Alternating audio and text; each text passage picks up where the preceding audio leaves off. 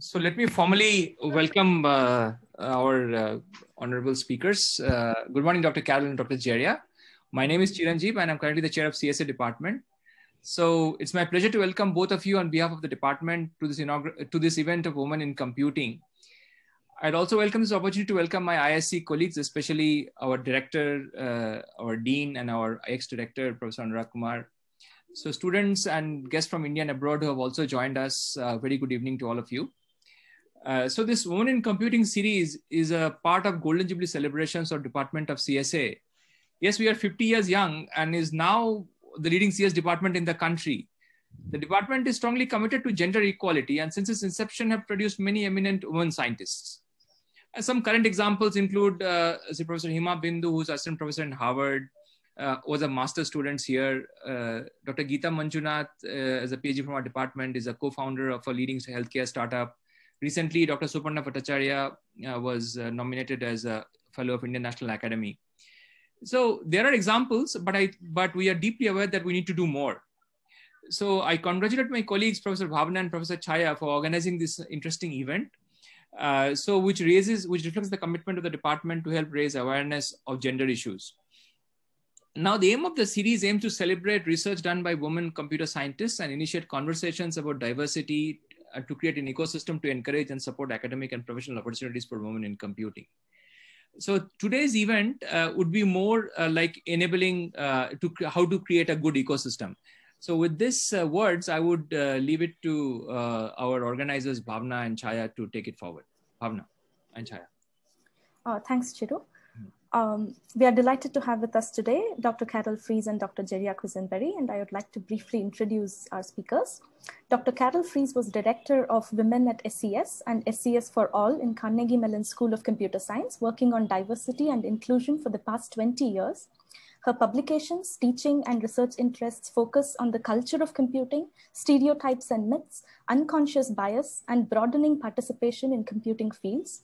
Carol recently retired, but continues to teach part-time in the School of Computer Science. Thank you for being with us, Carol.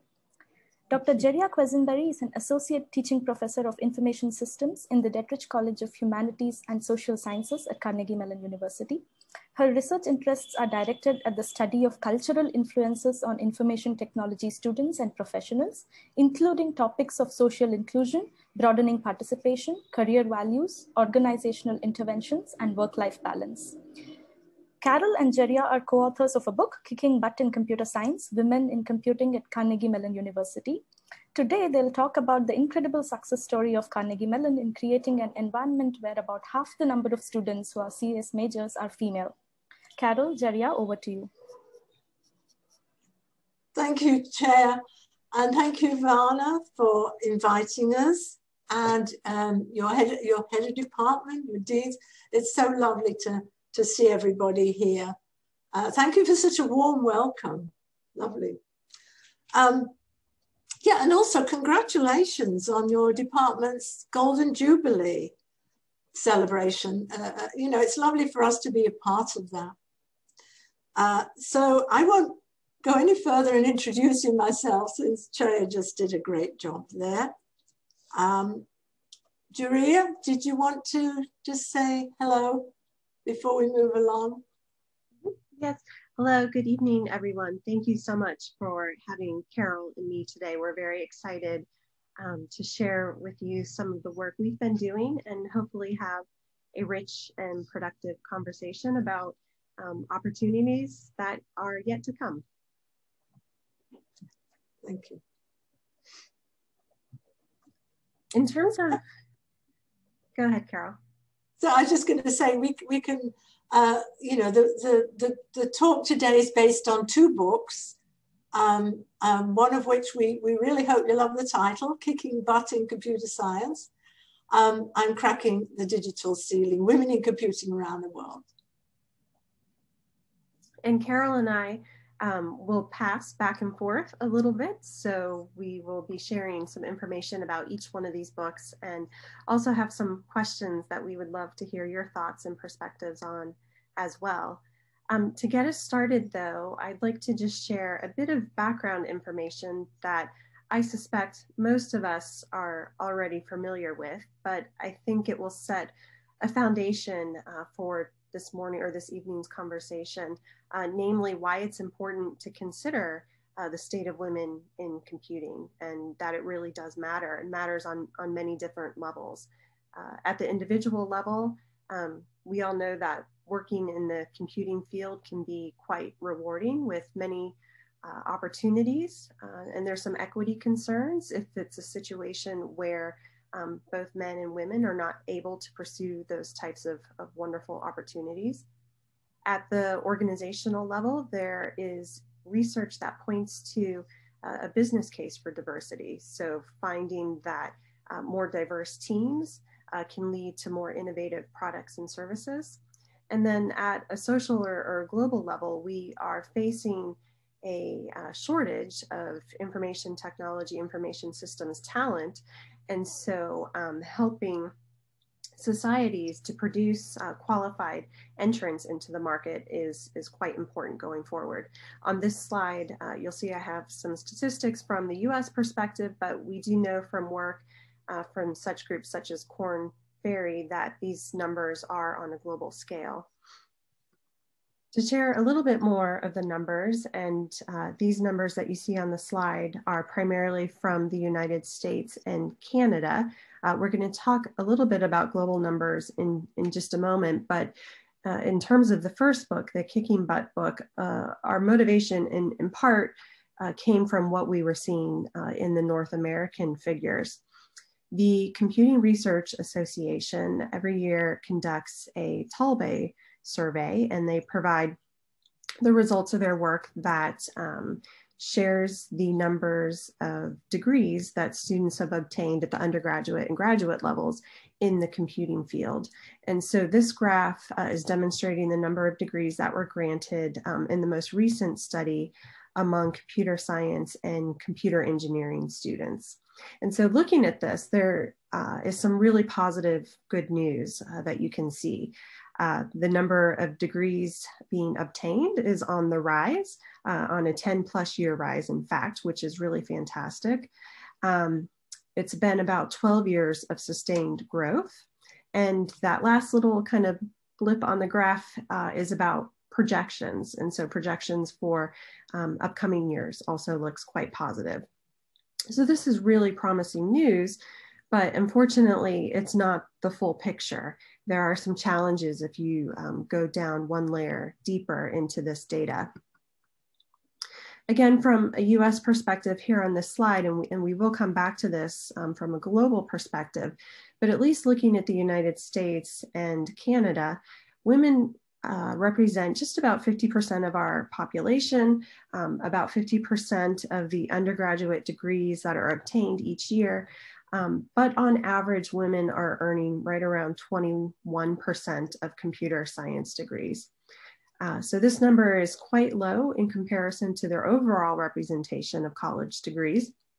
But also somewhat unsettling is that this number is lower than where it had been back in the 1980s. In fact, in 1984, women earned about 37% of all undergraduate computer science degrees. So the number is low, and it's come down from where it had been historically. Also, if you look at the state of underrepresented minorities, in particular African Americans and Hispanics, in the US, you can see here some additional statistics that are troubling that demonstrate that these groups of individuals are also very much underrepresented in the field of computing. I'm going to pass it over to Carol now, who will talk a little bit more about the Kicking Butt book and what has been done at Carnegie Mellon to try and address some of these issues that we've just raised. Thank you, Jeria. So yes, this book was an attempt to tell a positive story about women in computing, because in the US and in many parts of the Western world, girls and women are not finding it an environment and a culture in computing that welcomes them. Many parents, teachers, children think that computer science is a boys' field. So we wanted to challenge that and show a really positive story, because even when women get through computer science and end up in the tech industry, we often hear some horror stories about, you know, their experiences, women having bad experiences in the tech industry, and many of them leaving the program. So, Jeria, oh, thank you. If you remember, Jeria showed that in the national rates for women in computing in the United States is around 21%. Here we show that women are kicking butt at CMU in computer science. We have been higher than national averages for well over 15 years now. And in 2017, we more or less hit gender parity with 49%. And we've sustained that for the past few years. So we are very, very happy that something's changed here. And I'm going to go into a little more detail about what did change. But what's also important is that men and women graduate at the same rate. We have a department at Carnegie Mellon that tracks every student. So it's okay for us to say, oh, well, we're bringing in, you know, 50% women in the first year, but are they staying? So retention has been a very, very important issue that we've paid attention to. I'm going to take you through a little bit about the cultural change. So back in late 1990s, this is pretty much what the student environment looked like at the undergraduate level. Many, many more men than women, and this is why we show this kind of identical images, and the backgrounds and attitudes and personalities of the men were very similar. So, you know, this idea that the men were dreaming in code and that it was really the code and the computer itself that they're interested in. They don't want to do anything else, just play around with the computer.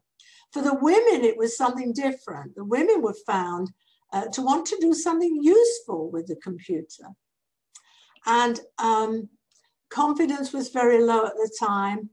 And many women feeling like they didn't belong actually left the program. There was about 5 to 10% women at this time.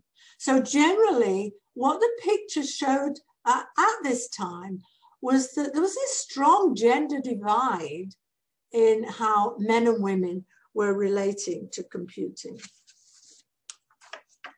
But what we have to remember is that this is not a fixed situation. I'm going to jump forward to 2000 onwards, and we start to see a more balanced culture and environment. We still see the guys dreaming in code, but we also have women who are very interested in computers and programming especially. But what we start to see that's different is we see that the guys are also saying, I want to do more with the computer. It's not just a tool. It's not just a toy. It's a tool to do something useful with. Also at this time, we start to see students feeling very confident about being a computer scientist. Jeria, if you could just click a little more. There we go, thank you. Students start to see themselves as cool, whereas at one time, you know, being a computer science student was often thought of as a bit weird. But now, during this time, we start to see a change in their attitudes. And you can see from this picture that this is a situation now that has shown that attitudes can change according to the environment in which students find themselves. This is an environment with many more women, a more balanced environment. And in this environment, women can do very well.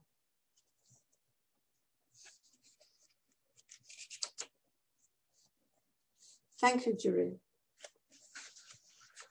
So I'm going to dig into the interventions now. Jeria, please. Have we frozen? No, I can hear you. I can't see the slides, Jeria. Yeah, maybe she has some problem with the internet. Let's see. I don't see Jeria online, so maybe she'll join back. Okay, so while we're waiting for that, maybe I could take over the slides. Wonder if I can.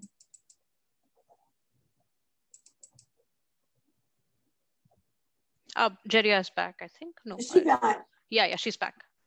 I'm back. Apologies about that. I lost my internet for a moment. No problem. Welcome back. These things happen, right? But it did come back, so that's good. Good, thank you. Apologies to everybody. You may be used to this kind of thing by now. I think many of us are.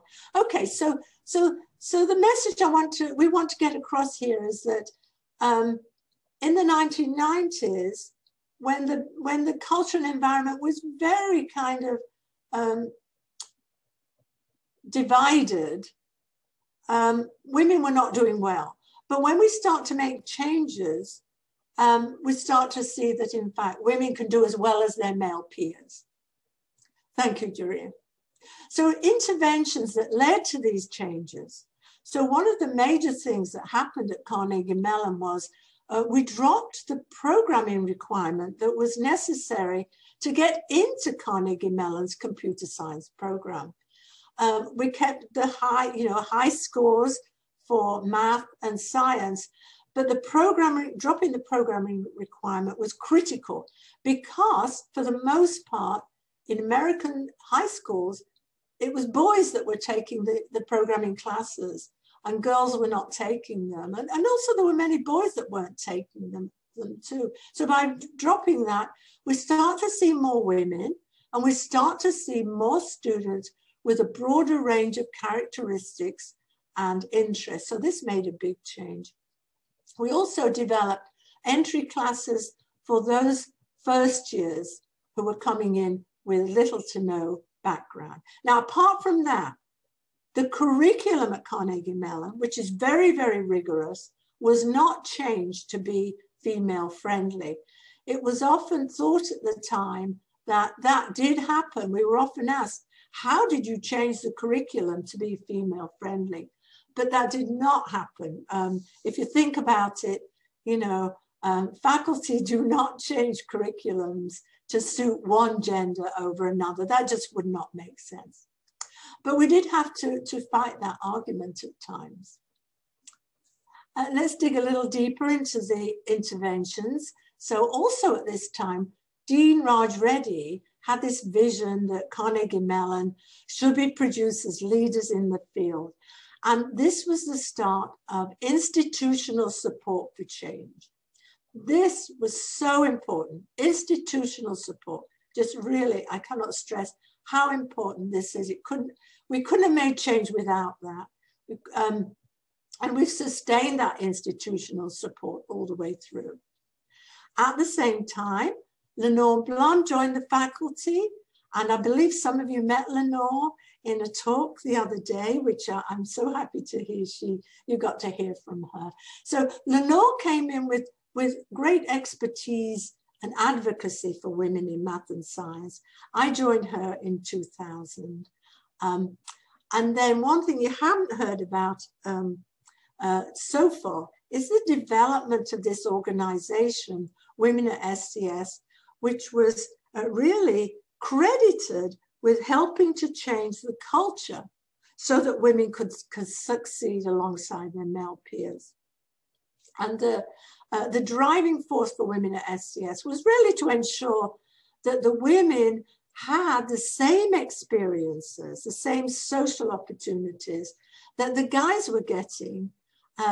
Guys probably didn't even notice they were getting these extra opportunities, but when you're in a majority like the guys were, that can happen without even noticing it.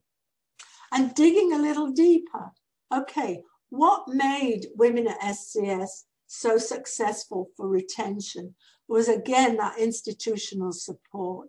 support from the faculty, from administrations, financial, so that we could carry out events and activities, but it also had to fit the value of the school, really fit the value of the school, belief that women can do this, right? We had a lot of student leadership from the beginning, letting students take the lead in organizing committees for events and activities. And again, the guiding objectives, leveling the playing field, ensuring that women did not miss out. Now, as we started to notice change, we felt it was important to monitor what was going on. So we started doing research studies just to see, you know, to get deeper into what was going on among the students at that time. Going on again to the steps for success. So building community was essential. All our students and faculty and postdocs and staff have chances to get together for networking events. So that when students come in, they're entering a community already. And this goes on, we continue building the community.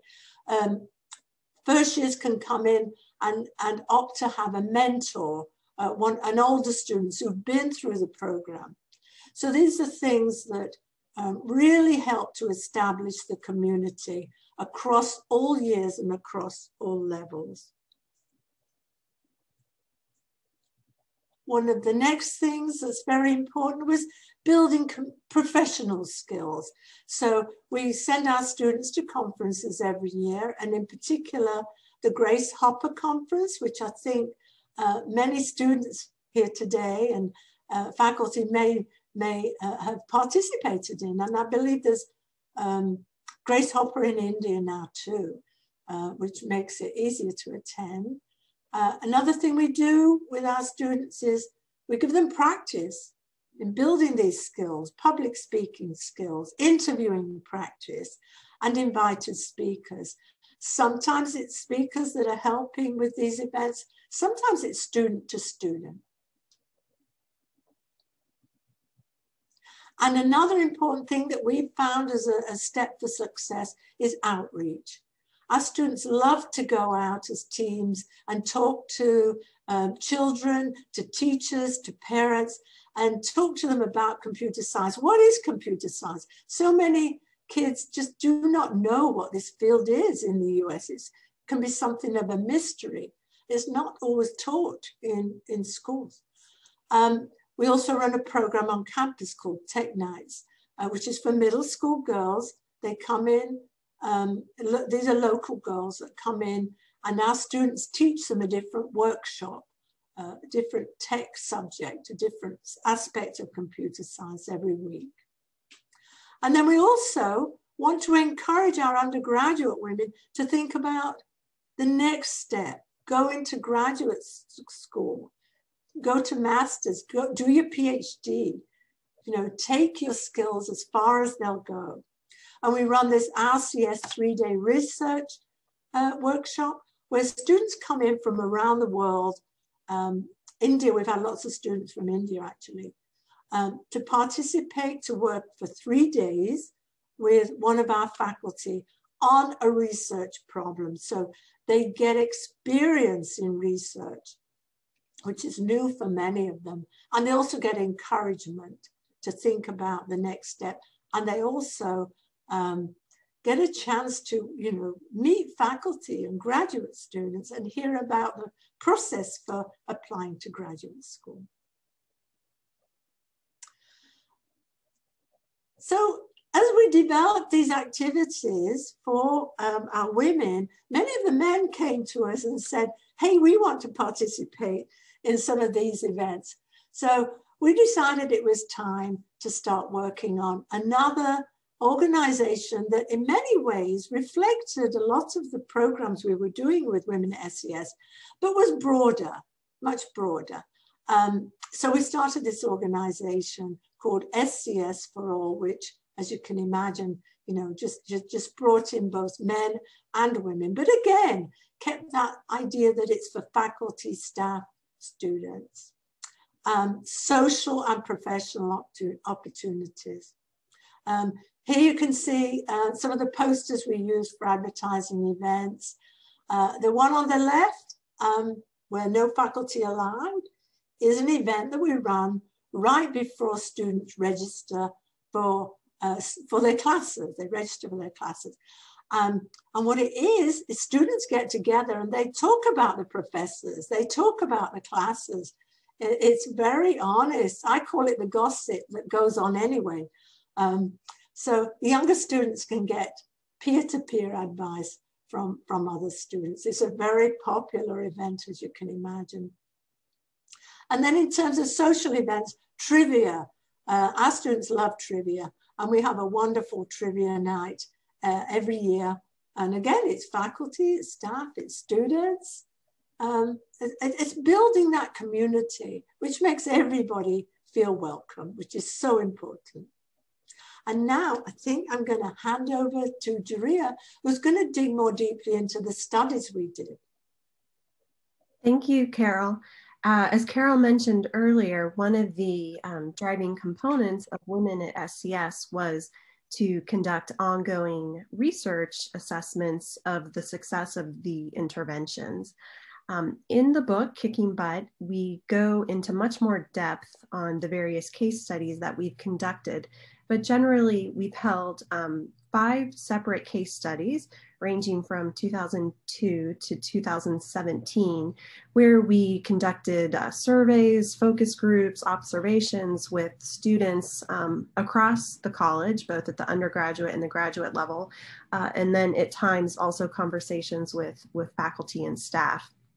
So this many kind of longitudinal perspective, many studies of the women in CS fit has allowed us to look at some of the evolutions and changes. Many of those interventions that Carol has spoken about, we were able to look at the ways in which these are helping to improve the culture and the climate of the School of Computer Science, and then also take a look at our students and that broad range of perspectives and mindsets that Carol mentioned, how that's evolved and grown over the last many years. In the book, we go into these 5 different themes or areas, places in which we've seen some interesting changes and growth, things like the computing family, perceptions of computer science, what it is as a field, what it can be used for, ways in which students are challenging the stereotypes. Carol mentioned this idea of, a geek culture, and maybe reassuming that and being proud of some of the intellectual components of studying computer science. Perceptions of individual performance, and then an overall culture of inclusion. In the interest of time, we won't provide a lot of depth, but again, much of this is covered in the book, but we did pull out a few things that we find to be pretty interesting that we wanted to share with you today. On the slide here, you can see a snapshot of some of the data from the most recent case study that we conducted in 2017.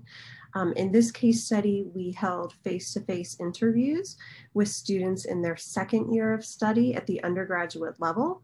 The reason for holding the study with the sophomores was because there had been some shifts in the curriculum to make it more theoretical in nature.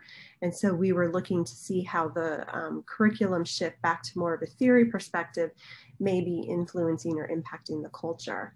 Now, what jumps out at us, and hopefully you see this as well, is that there is a lot of similarities between the responses of the female and the male students. Both in terms of if they feel like they're fitting in academically and socially, very, very similar responses. Also, we were happy to see that for the most part, students feel as though they were fitting in academically and a little bit lesser extent, but still quite positive, above 40%, they felt as though they were fitting in socially. I'll also draw your attention to the representative quotes down here on the bottom right. We really love to see this similar language between our female and male students, really describing that they feel like a computer science major at heart. And we should also mention, and perhaps you heard this before we started the talk, the book, Kicking Butt, that quote actually came from one of our students in the studies. So that those are not our words, those are our students' words that we're using to title the book.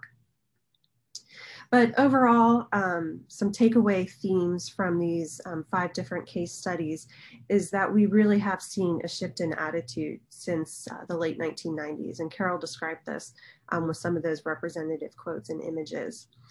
We've also seen that there's a spectrum of attitudes, including many similarities between our male and female students. Sense of belonging has increased for both male and female students, and we're seeing less and less of a gender divide among our students. The only outlier to that, we have seen instances where our female students feel as though their confidence level perhaps has decreased or has not increased as quickly as some of the male students believe their confidence levels have, despite GPAs. Their grades in school are consistent, but it's really more of a perception of confidence. We've studied this in more depth and would be happy to talk about it if it's of interest to the group, but we generally see this as more of a reflection of a cultural, societal scenario as opposed to something that's happening within just the college. Some key takeaways from this work that we've done at CMU. First and foremost is that we really think sharing success stories are important. We know changing culture is difficult. It's not something that can just easily be done overnight, but it is something that can happen and can change, and finding ways to demonstrate that accomplishment is really important, and sharing stories that have done that is important. So that being said, cultural change is key, not focusing on gender differences, but looking for ways in which the culture can be improved for both male and female students. And that may be recognizing that there are more similarities than differences between the groups. Finding ways to let women lead the way. We've talked about Women at SCS and SCS for All. Those are 2 great interventions that have worked well at Carnegie Mellon in making that happen. Being open to changing or challenging the status quo. Maybe that could mean things like broadening what the worker profile looks like. In our case, it was dropping that programming requirement from admissions, looking to find things that might be presenting themselves as obstacles and having the wherewithal to make some changes. Working to level the playing field. So looking around to see what those in the majority have, what is a privilege that comes from that perspective, and then trying to find ways to offer that to everyone. And then really recognizing that institutional support is critical. No surprise that Carol spent some time really talking about our leadership at the university and the ways in which they have supported these initiatives has been quite essential. So having done this work together, Carol and I had the luxury of really focusing in on the Carnegie Mellon experience and looking to see how these interventions were helping to shape and improve the culture. But along the way, we really kept coming back to some guiding questions about places in the world where women were leading the way, places in the world where culture really was making a difference, and then just a curiosity about where there might be some similarities or potentially cultural differences about the obstacles and catalysts around the world that were or are influencing women's participation in computing. We'd come across a few case examples of some countries and areas that were doing things well, and that really intrigued us and wanted us to explore and learn a little more. And so that's what brought us to our second book, Cracking the Digital Ceiling, Women in Computing Around the World. The intent of this book was, like I said, to take a broader perspective, to look at a wide range of perspectives and really try to debunk or prove untrue some of the myths and many questions that we were getting and being asked about women in computing. Things like, are women successful in computing anywhere around the world? And we were really hoping that this would be a wake-up call to examine what some of those obstacles and catalysts look like. The book is an edited manuscript, so there are a series of chapters throughout the book. We have nearly 20 different country cases and several cross-cultural studies. In fact, 3 of our chapters look at either regions or many cultures throughout the world in comparison.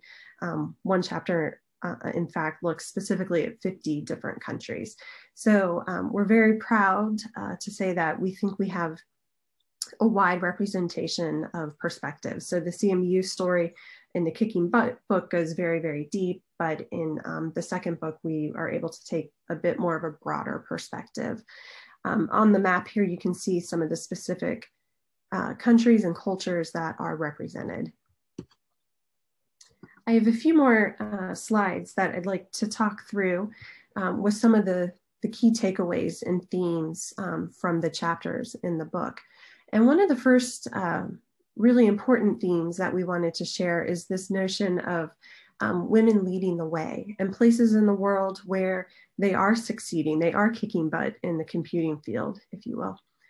If you refer back to the earlier data Carol and I presented, at least in the United States, women are earning about 21% of undergraduate computer science degrees, are underrepresented in the workforce as well. On this slide, we are summarizing some of the really positive figures that we were able to pull out of the data that demonstrate women are successful in computing. On the left-hand side, you can see some statistics of women's educational degree attainment, some percentages there that are on par with the male students' degree attainment. And then on the right-hand side, we have some statistics of a few countries where women have a nice or a more equal representation in the computing profession. So this certainly tells some interesting perspectives, some positive pieces to hold on to.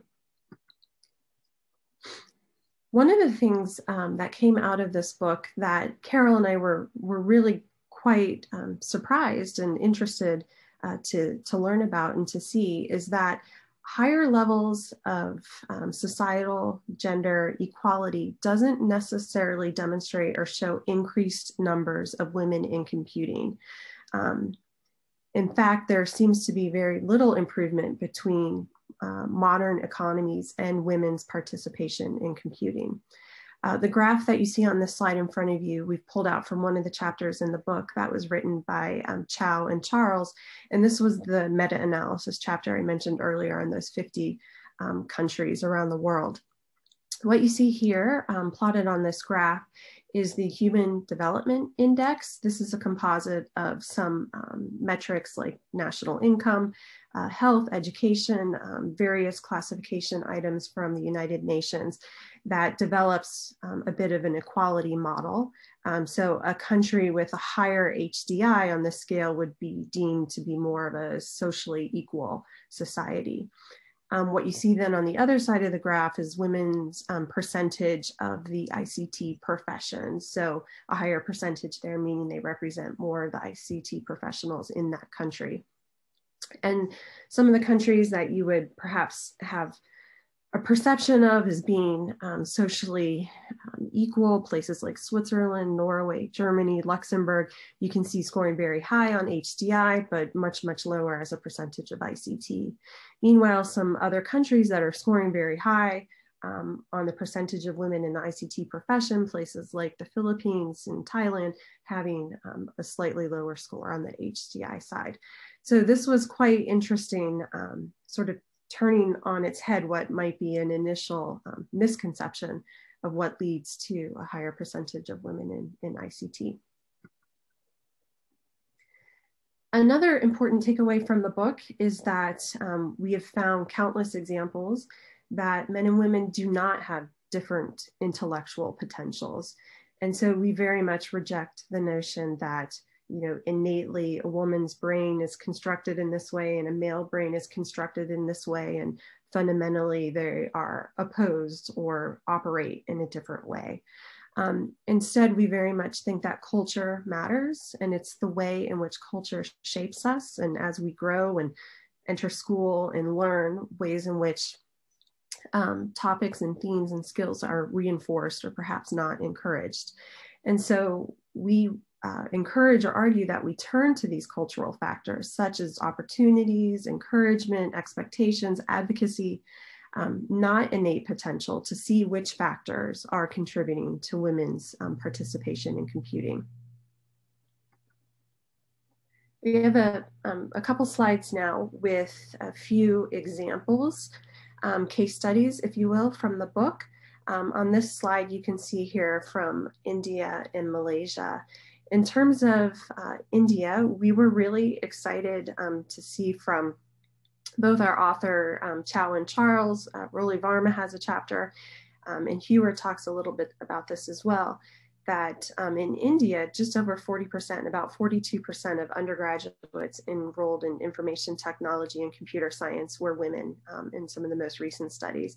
And this is obviously something that you know, and we're very excited to be here to talk with you today, and would love to hear some feedback from you and your perspective about how this level of representation has been obtained. What are the factors that are fostering this representation, and where some possibilities lie for potential future growth.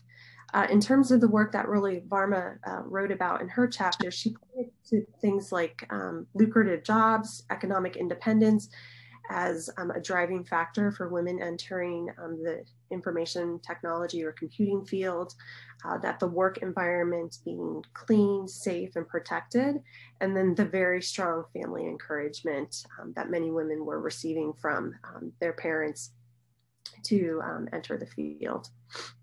We also have a chapter in the book that points to the Malaysian experience.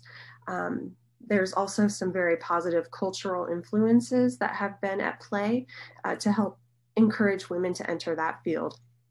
And I think what is probably the most interesting in that sense is that there does not seem to be a preconceived belief that male or men are more suited for the field, that both boys and girls can succeed in the field equally. Israel also presents an interesting case study. Hazan et al. In their chapter go deeper into two sectors within Israel, the Jewish Israeli sector and the Arab Israeli sector. As you know, Israel is a small country in the Middle East, but they have these two core populations. And in their study, they found that there is some gender balance in computer science, at least for the Arab sector, more so than the Jewish sector. That holds true also then at the undergraduate level. And pointing to this, again, many of the cultural factors as an explanation as to why so many female Arab students are succeeding in computing. And then finally, just as a kind of a last case example, we have a chapter that focuses on China by Zhang and Yin that discusses the role of entrepreneurship in the internet industry in China, and the fact that women have had quite a bit of success in that space, more so than in the traditional kind of computing profession, but really focusing in on entrepreneurs. They've been a leading force in that space. This brings us to another takeaway from the book that was quite interesting coming out of many of the chapters, and it deals with this notion of choice. You know, at its face value, choice can be a really good thing. Choice allows for autonomy, flexibility, freedom, but it's important to keep in mind that choice is influenced by perceptions and at times gender norms, which can be bad. If computing is plagued with some stereotypes, things like it's just coding, or it's isolated work, it's antisocial work, really more of a boys' field, if you will, which is a lot of the perception that we see in the West, is that then something that a female or a woman would really kind of choose on her own accord? If computing is perceived as a boys' field, can we realistically then think women would like to choose or pursue that? And so this notion of what what is an option and what can be available is something that we saw a lot of interesting discussion about in the book. So I'd like to just share two last takeaways before I turn it back to Carol to wrap up our discussion today. The first is about these obstacles. As I said, one of the driving forces for this second book was to look throughout the world at a variety of perspectives to identify if there were similarities or differences between these obstacles and catalysts. And we did in fact find that there can be variation from culture, but at times those categories held true, held consistent. In terms of the obstacles, we have some of them listed here. I think they boil down to things like the image of the field, if it's a negative image or one that's overly simplistic, especially relying on stereotypes that are not attractive, that can be problematic. Beliefs about women and their intellectual potential, the role of family and support systems, particularly when they are discouraging their girls to enter computing. And I didn't talk about this a lot in the earlier slides, but most definitely in the example of China and some other countries, expectations for motherhood and what paid employment could look like for women once they became mothers. That can also be a major obstacle for many women. In terms of the Indian perspective, the Hewer chapter goes into more depth on some of these obstacles. And again, we would very much like to hear your perspectives and ideas, but some things like what are expectations for family and working? Those are some items that came out of Hewer's chapter. Mobility restrictions, career advancement, so on and so forth. In terms of catalysts, though, we found that there are several things that are promoting women's success in the computing field globally. And some of these are opposite from what we saw in the obstacles, and then a few additional new ones here. But of course, positive perceptions, things that promote the opportunities and strengths of the field can be a motivating factor for women to enter the space. Things like lucrative pay, independence, so on and so forth. All those are quite positive. Encouragement from family, teachers, guidance counselors, support structures, and cultures that really focus on the similarities between men and female and the potential.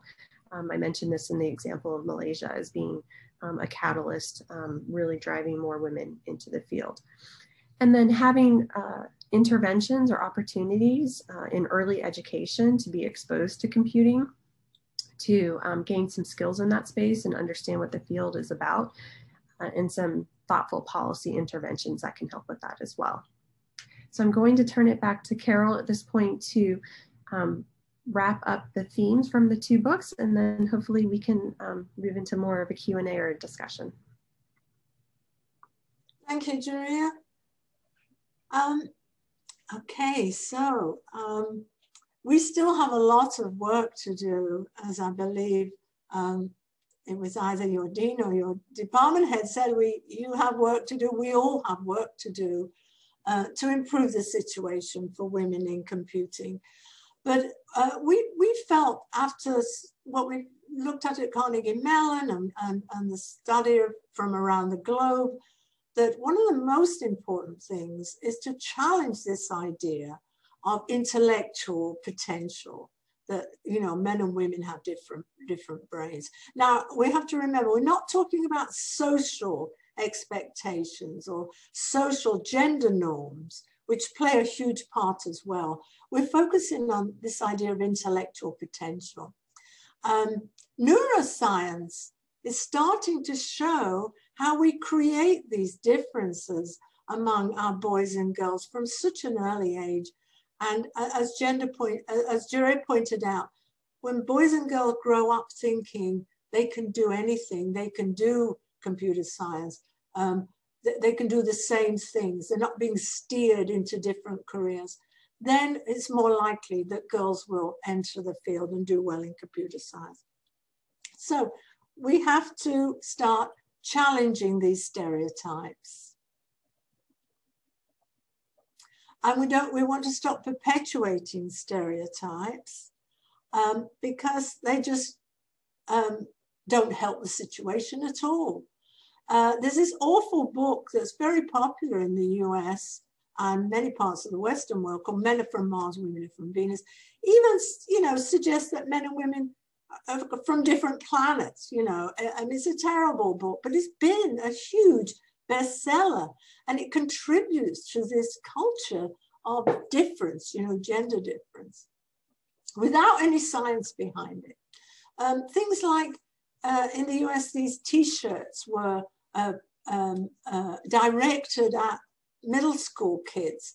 You know, the girls could do things like shopping, music, dancing, but not math. If you notice on the image there, the math box is not checked. While the boys could have big ideas, while the girls had to just smile. These actually were banned. Parents intervened, and the company changed these T-shirts, thank goodness. And then another thing, Jeria noticed this one. So if many of you are familiar with Barbie, it's very popular in the US, this company, Mattel. They came out with Engineer Barbie, and Jeria pointed out how, you know, how happy she was with her little girl to see the engineer came along. But when she looked more closely at the text in the book, Barbie was saying things like, oh, I'm only creating the design ideas. I'll need Stephen and Brian's help to turn it into a real game.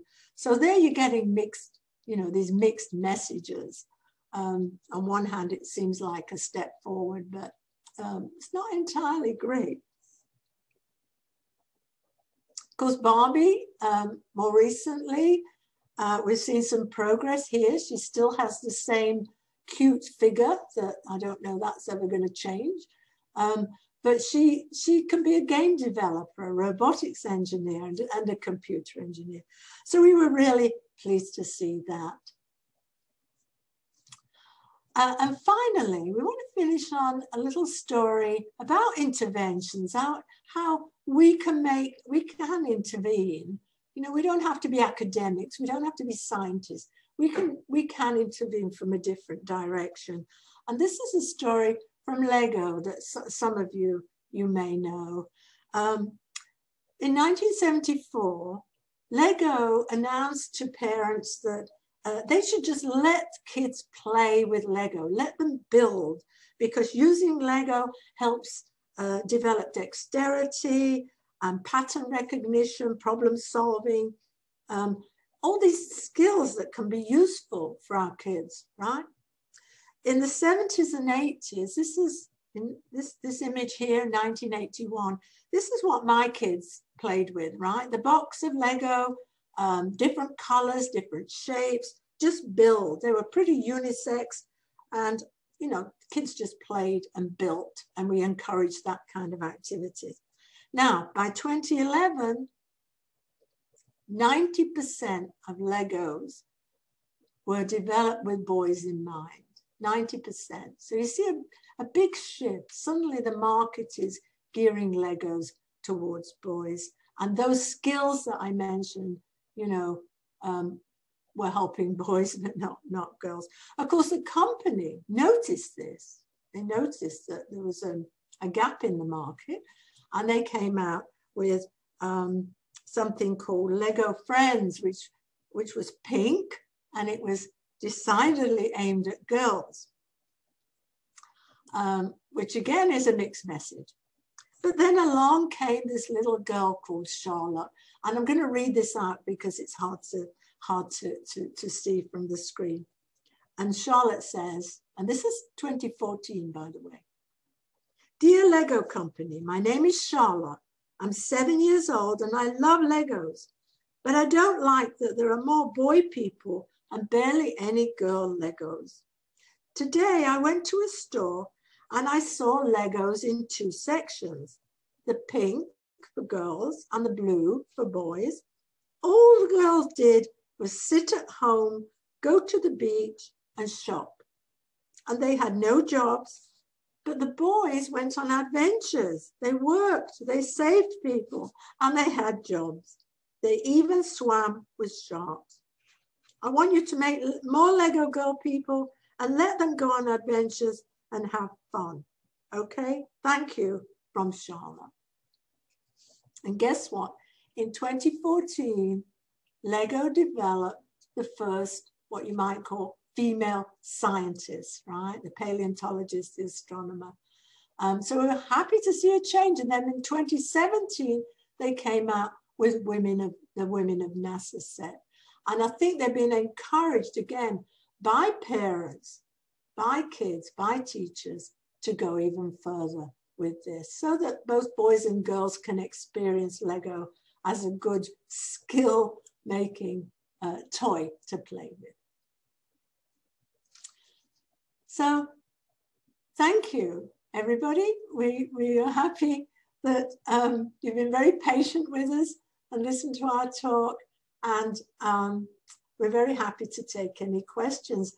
And as Jeria pointed out, we'd be really interested to hear viewpoints on those obstacles and catalysts that you find in Indian culture that we may not have fully understood.